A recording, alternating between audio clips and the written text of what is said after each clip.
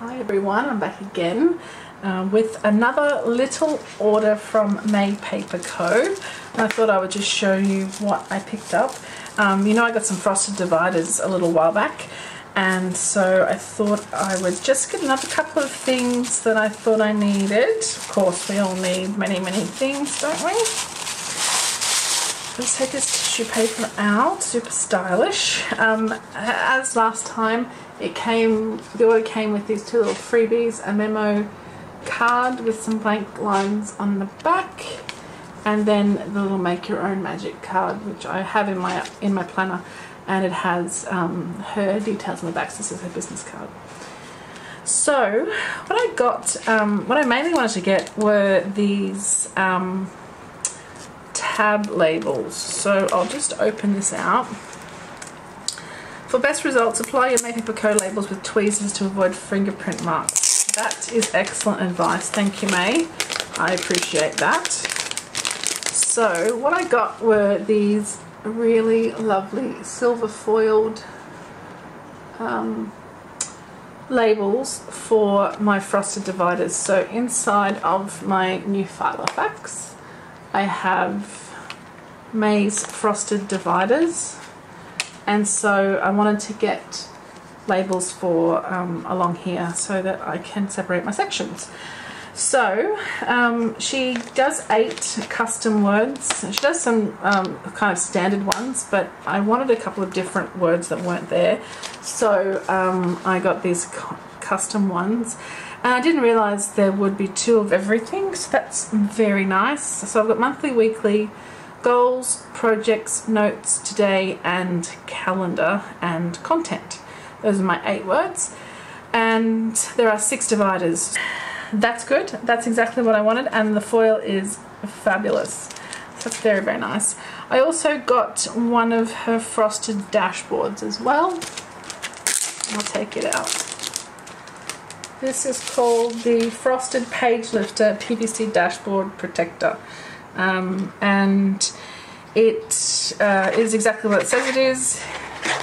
You can hear that it's quite sturdy, and it's just a frosted, I wanted a page lifter for the back, so that is perfect.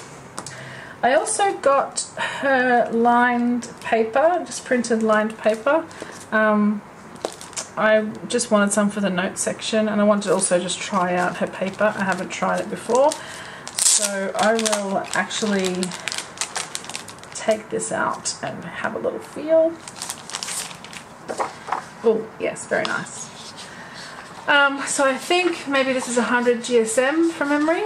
I actually don't remember, and it doesn't say on the little invoice here. So, but it is just a pack of the printed lined paper, which I think is 20 pages from memory.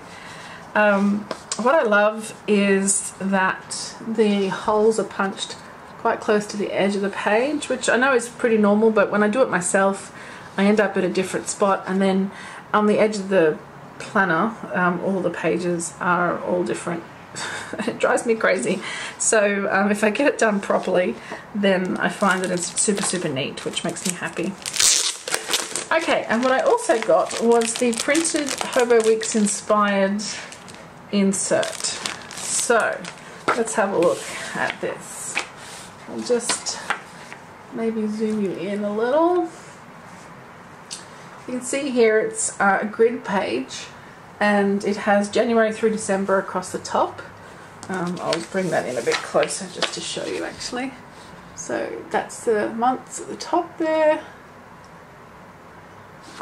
And then the spread itself is a weekly agenda, Monday through Sunday, and then the grid page on the side here. So you know I do my weekly setup in the kind of Erin Condren style format. I'll just show you just in case you don't know. Ah, right, this is what's happening. I've got monthly, weekly. Okay, cool. Then that makes sense. Why didn't I look in here? So here's my weekly spread, and it's kind of just the big things that are happening, and then the to-dos for the week as well.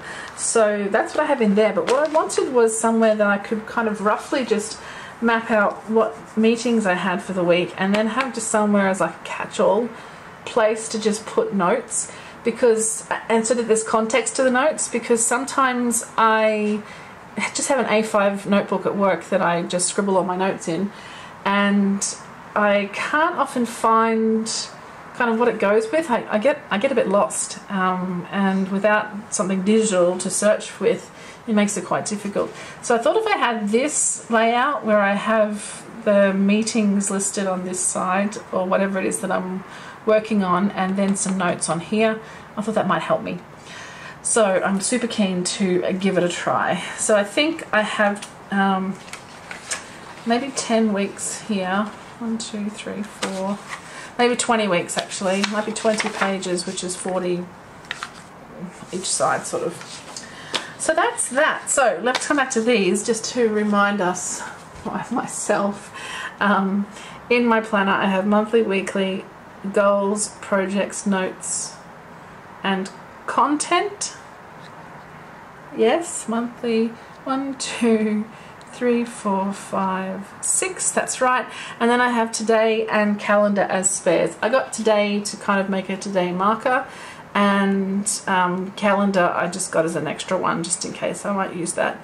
It wasn't really what I was planning to use as part of these 6 dividers. So I think that's what I've got for now anyway, and I will put that together and see how it looks. So that's it. That's my little order from MayPaperCo.